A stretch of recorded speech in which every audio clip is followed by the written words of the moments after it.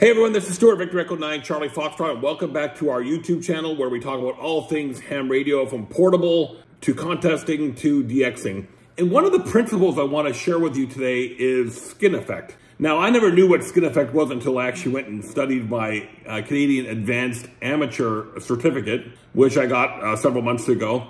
And in our study guides, it talked about skin effect. And I said, well, I was interested about this. I want to learn more about what is skin effect and why do I need to know this information? So I understand, as a ham radio operator here in Canada, I really need to understand the core fundamentals of RF, power, current, voltage, all the things that make our radios work and us to have fun playing radio. So skin effect is one of those things that caught my attention, and having a basic understanding of what skin effect is essential as a ham radio operator, because that will have a significant impact on what antennas you choose, feed lines, and anything else to do with the electronics of working your ham radio station. Skin effect, at its very simplistic terminology, is where a high frequency alternating current flows in a very thin layer at the surface of a conductor, instead of utilizing the full diameter of that conductor. And as frequencies increase,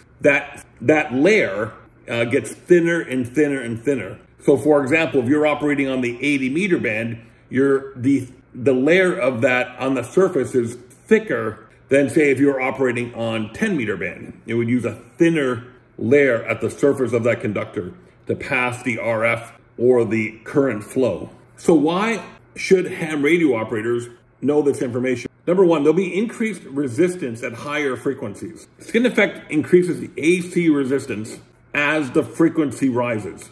So what does this mean? Antennas and feed lines that perform well at lower frequencies may exhibit higher losses at VHF and UHF, for you guys that like to work across multiple bands. So you really need to account for that in your system design. Skin effect also influences antenna efficiencies. As your RF current is conducted at the surface of the conductor, your antenna elements must be designed with the correct elements and materials and dimensions. This is very important for you guys that like to work very low frequency, for example. Though at these lower frequencies, coil resistance often becomes a more dominant factor than skin effect. So skin effect impacts all wires, cables, circuit board designs, and basically all other metallic components. So when building and modifying radio equipment, having a detailed understanding of how skin effect impacts components at various frequencies will help you select the right materials and dimensions. So knowing this information,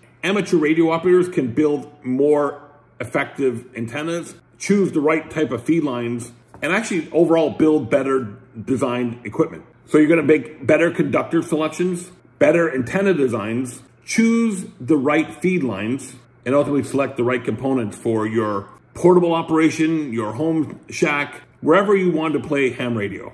The skin effect concept in RF applications is something that any serious ham radio operator must not overlook. By understanding how RF current behaves across various frequencies, you, as a ham radio operator, can build better systems. Pretty simple. You can also troubleshoot performance issues and ultimately achieve better communication results. So whether if you're new to ham radio or a seasoned veteran like myself, understanding skin effect will enhance your technical knowledge and practical capabilities in our fascinating world of ham radio. So I hope you guys learned something new today, just like I did. I'm Stuart, Victor Echo 9, Charlie Foxtrot. Leave a comment below. Let me know what you think about these somewhat technical videos I do. It's something out of my comfort zone, but I'm willing to give it a try and expand my, just expand my horizons, expand my knowledge.